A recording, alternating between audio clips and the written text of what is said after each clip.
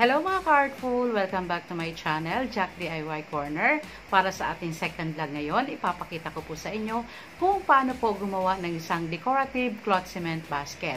Dito po sa vlog na ito, ipapakita ko sa inyo step by step kung paano ko po ito ginawa. So before that, don't forget to subscribe my channel, like and share, and click the notification bell for more updates for my new videos.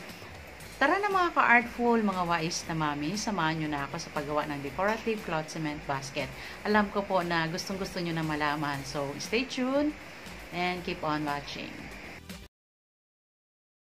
Mga ka-artful, para po sa paggawa ng cloth cement basket, ito po yung materials: cement, cloth, wire, plastic hose, paints, paintbrush, and foam. Hello mga ka-artful! Welcome back to my channel, Jack DIY Corner. For today's video, gagawa po tayo ng cloth cement basket. So, bale, nakita nyo po na mayroon na po akong ginawang cloth cement basket. So, pinatuyo ko na po siya for 2 days. Eto na po siya.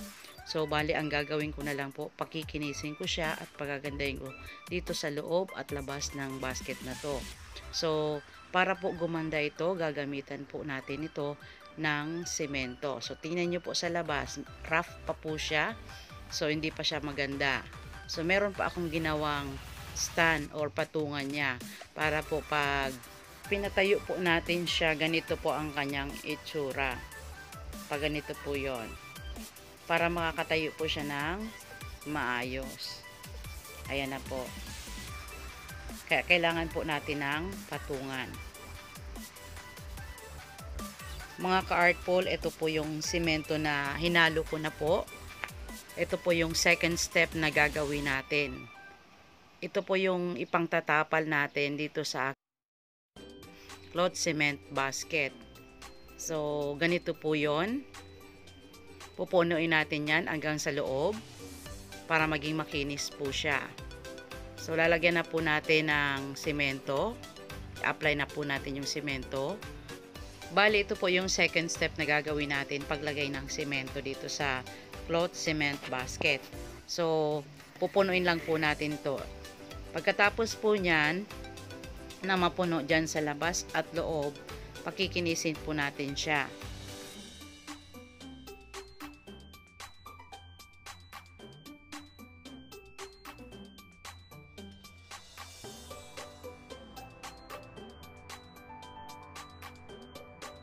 Ito na po yung tinapalan natin ng semento. So, dito po sa loob na parte, babasahin po natin siya ng tubig para mas lalo pong dumikit yung semento. Hanggang sa maganda na po siyang tingnan. Ayan na po siya, nakikita nyo. Nilalagyan ko po siya ng tubig sa loob.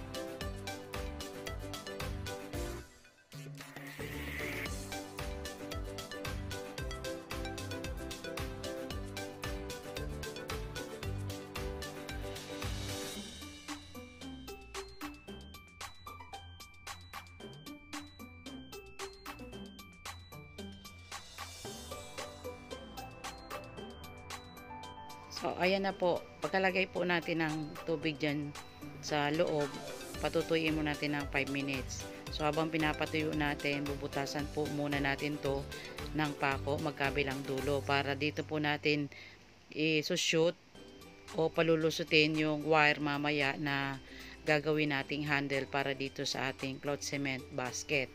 So, dyan lang po yung pako nakaabang para hindi matakpan yung butas na ginawa natin. So, may pako na po siya. Ayan na po, nakikita ninyo magkabilang dulo.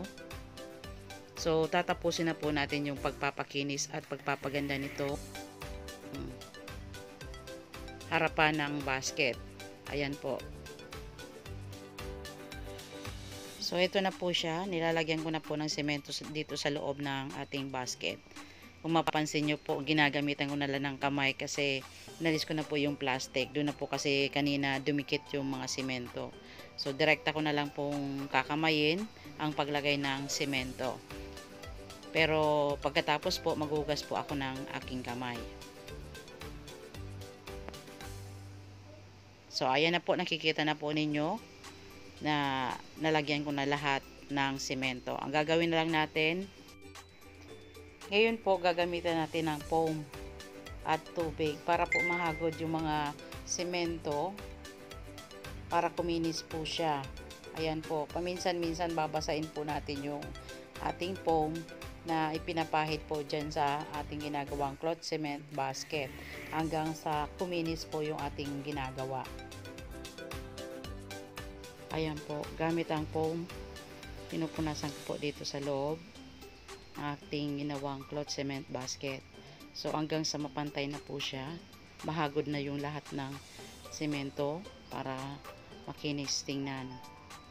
Para pag nag-apply tayo ng pintura, wala po tayo makikita mga umbok-umbok. Ayan po. Para makinis po siya, foam lang gagamitin natin. Pwede rin po gamitin ng brush dito kung sanay kayo magamit ng brush.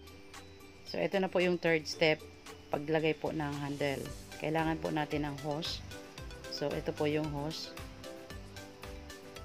So, para sukatin natin kung ilan yung haba niya, dadangkalin ko na lang po siya ng 1, 2, 3, 4, 5, 6, 7. So, puputulin ko na po dyan sa pampito. Ayan po, gamit ang lagari sa bakal para maputol po siya. Ayan po yung tsura niya. Ayan. So, abang ginagawa po natin ito, minamarkingan ko po dyan para maputol ko. Nakatabi po yung cloth cement basket natin para patuyuin. So, ito na po yung third step na ginagawa natin. I-apply po natin ito mamaya dun sa paglagay ng handle. Pagkaputol po ng hose, lalagyan po natin sa loob ng alambre. So, ito po yung alambre, palulusutin natin dun sa magkabilang dulo. Para pag ikinabit po natin yung hose na may alambre, ano po siya, hindi po siya basta-basta mapapatid kasi may support siya ng alambre. So, bali, tatali po natin yung alambre dun sa dalawang butas. Ayan po, kukunin ko na po yung pinatuyo natin na cloth cement basket. So, ayan po. Dyan sa butas na yan, sa magkabila, papalusutin ko po dyan yung alambre.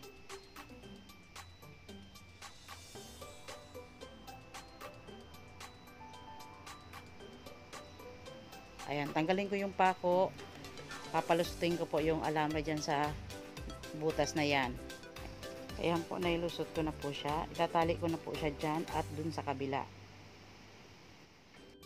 So, naikabit ko na po yung alambre na may hose, magkabilang dulo. Lalagyan na po natin siya ng semento. Ayan po, kung nakikita ninyo, nilalagyan ko po sila ng semento sa dulo. Para po mas lalong matibay yung hawakan ng ating ginagawang basket. Okay, gamitan ulit natin ng foam para mapakinis natin yung nilagay nating semento sa hose bilang suporta dun sa ginawa nating handle para sa basket. Ayan po siya. So, mamaya patutuyuin po natin siya para mas lalong tumibay. So, iwanan po natin to dun sa labas para matuyo.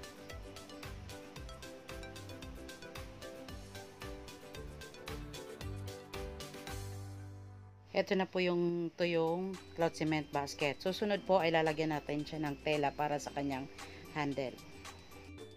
Okay, sunod po lalagyan po natin siya ng tela dyan sa handle para maging matibay po siya. At the same time, maganda rin po siyang tingnan. So, tela po ang ginamit ko kasi yun po ang available na materials ko dito sa bahay. Pwede po tayong gumamit ng lubid, yung nabibili po dyan sa palengke. Pwede po yun ang gawin nating pantali. Pero mas maganda yung tela na lang, at least nare-recycle ko pa yung materials na ginagamit ko. Ayan po, pupunuin po natin yung hose. hanggang doon po sa kabilang dulo.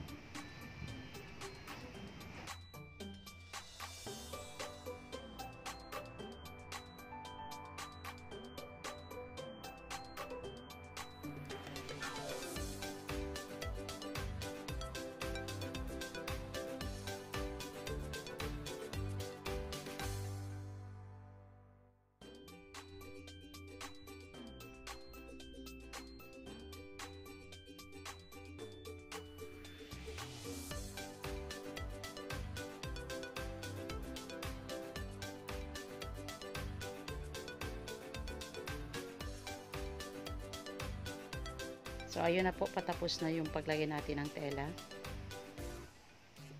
Gagawin na po natin, lalagyan na po natin siya ng semento.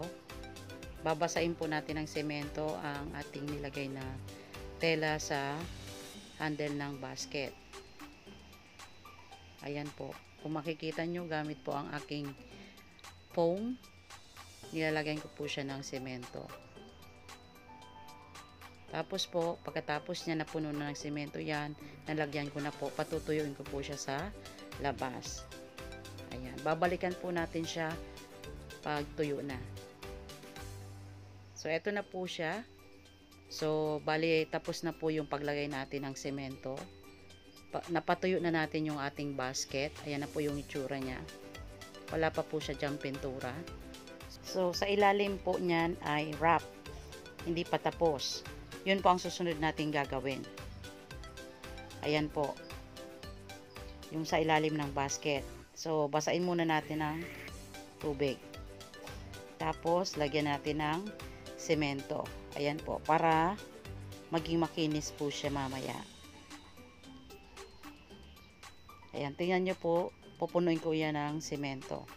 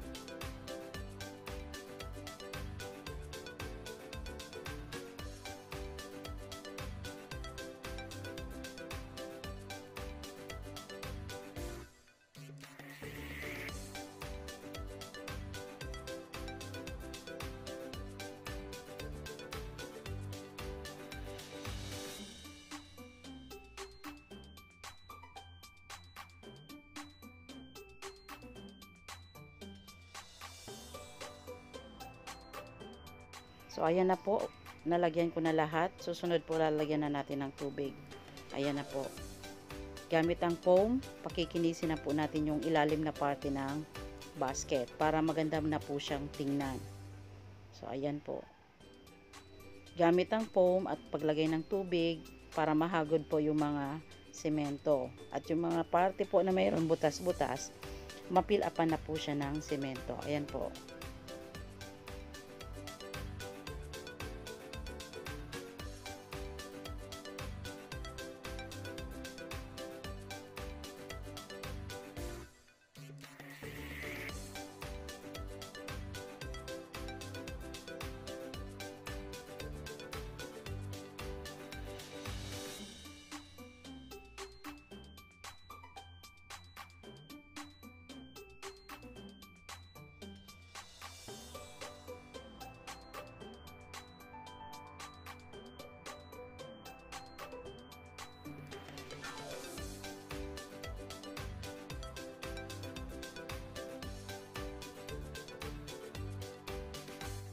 Ayan na po mga ka-artful, madali na siyang matapos para sa pagpapakinis ng cloth cement basket sa ilalim na parte. Pagkatapos po niyan, ibibilad natin yan sa araw for 1 day para matuyo na po siya. So ayan na po siya, binibilad ko na po yung cloth cement basket hanggang sa matuyo na po siya. Okay, so ibalik ulit natin. Ayan na po siya. Kung makikita nyo, yung ilalim niya makinis na, yung ibabaw at yung handle, lahat na po yan tuyo. So susunod na gagawin natin, pipinturan po yan natin ng kulay puti. Ayan po.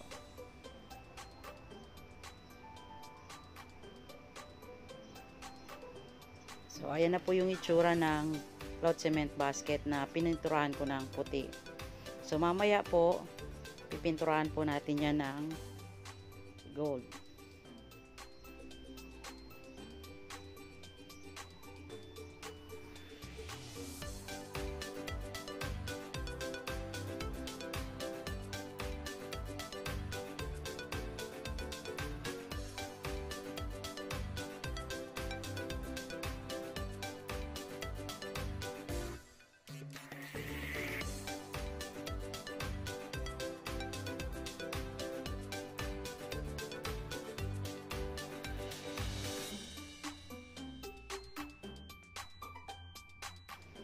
So ayan na po yung cloth cement basket na pininturuan ko ng golden. Ayan po. So lalagyan na po natin yan ng dekorasyon. Ayan. Lalagyan po yan natin mamaya ng bulaklak.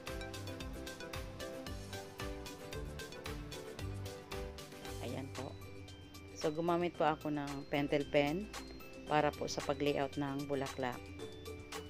Ayan.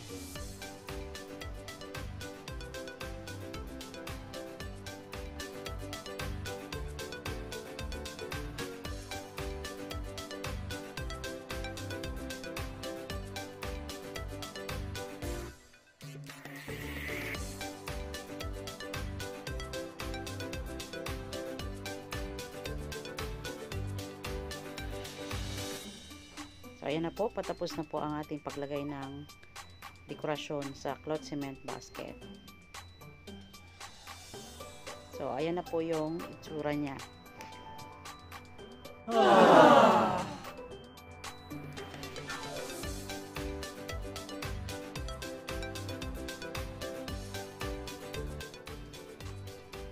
Ito pong decorative cloth cement basket, maganda po siyang palamuti sa loob ng bahay kasi malaki po siya.